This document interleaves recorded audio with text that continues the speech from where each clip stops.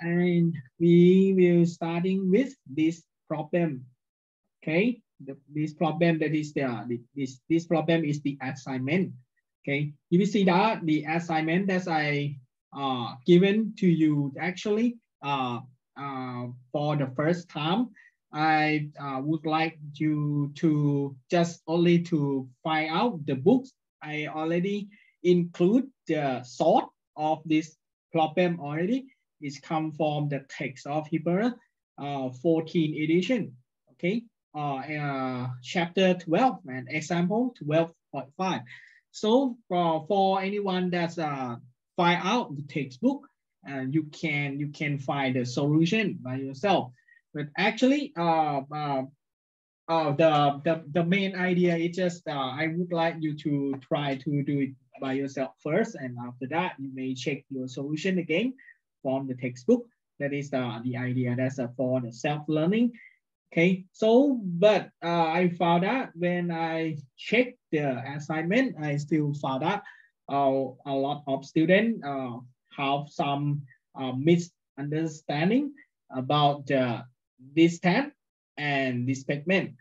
Okay, so then why for that case for this problem actually we would like to find the distance. Okay, distance that is actually it is scalar quantity. Okay, distance that is a total displacement, total distance from the starting point to the final point. Okay, and we also would like to find the average velocity. Okay, that is a vector quantity, and also the average speed, that is the scalar quantity.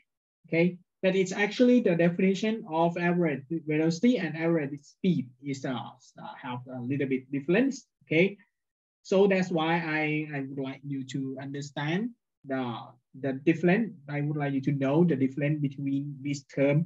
Okay, so that's why I think this assignment, this problem is a good example to let us know that. Okay, so let's we take a look the solution. Okay, so for this case, we already know that the velocity function. We know the velocity function already, right? The problem give us the velocity function that is equal to this. Okay, and we would like to find the distance. Okay, travel in 3.5 seconds. Okay, so according to this, we know the relationship between distance, ds by dt equal to v, right? So according to that, we can find that ds equal to v dt. Okay, after we substitute the velocity function into this equation, into this relationship, and we integrate both sides. Okay, so for the mathematical term, I recommend you to write the correct mathematical term. Do not omit anything. So for many students, after you know this, you take the integration ds like this, and many students do like this and integration of 3t squared minus 6t and leave it like this. That is actually it is not correct because the mathematical term is not complete. Okay, you have to be dt also. If you do not have dt, so then it may make you confused. That's the limit of integrations of this term is about what. Okay, and you will see that from the limit of integration for this, because it is dt.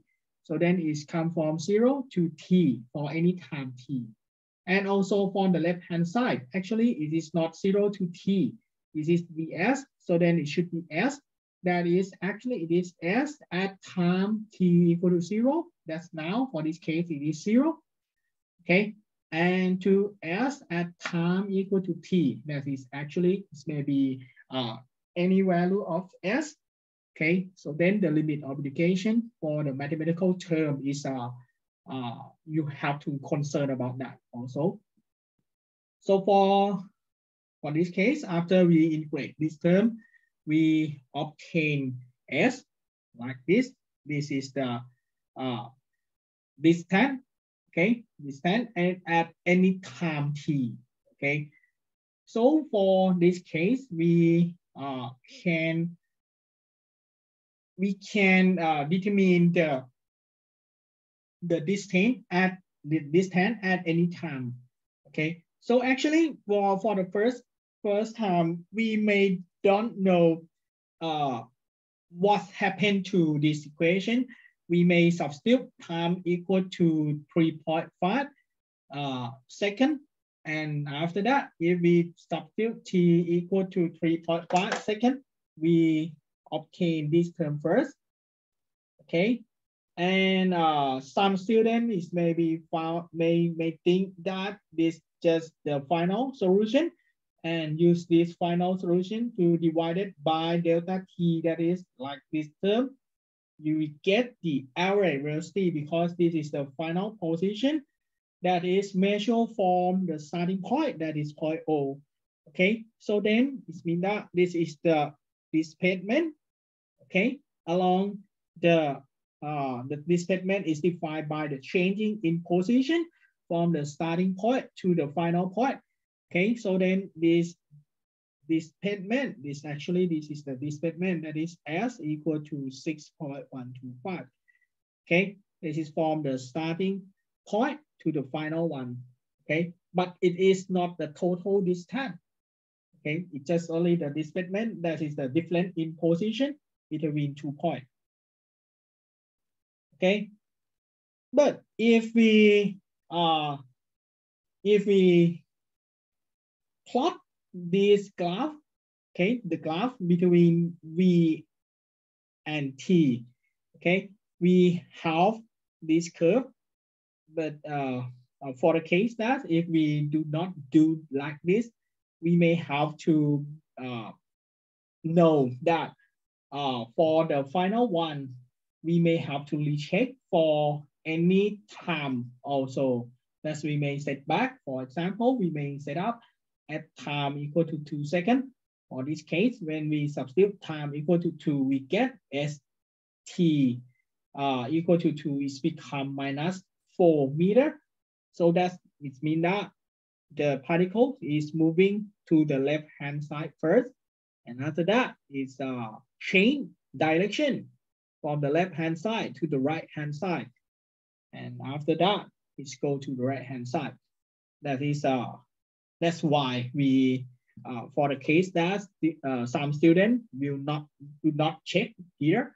So then the distance on the left-hand side is missing. So then that's why the total distance is not correct for many students. Okay, so this is actually for this type of problem. Is this recommended to check the time, to check the distance at any time. Okay, so for this case, we can find out the total distance travel in 3.5 seconds should be composed of 4 meter. Second time, that is is starting from this point, go to the left of 4 meter, and then go back to the point O again, that is 4 meter, and then go to the right also to the final position with 6.125. So then the total this time has become 14.125 meter. Okay, and according to this, we when we determine the average velocity, we use the displacement, but divided by time. That is for this case is 3.5 seconds, and we get 1.75 meter per second as the average velocity. But for the average speed is defined in terms of distance travel, that is st, the total distance travel, and this is the scalar quantity divided by delta t. Okay, so then this means that the speed of this particle is equal to 4.04 meter per second. Let's complete this problem. Okay, so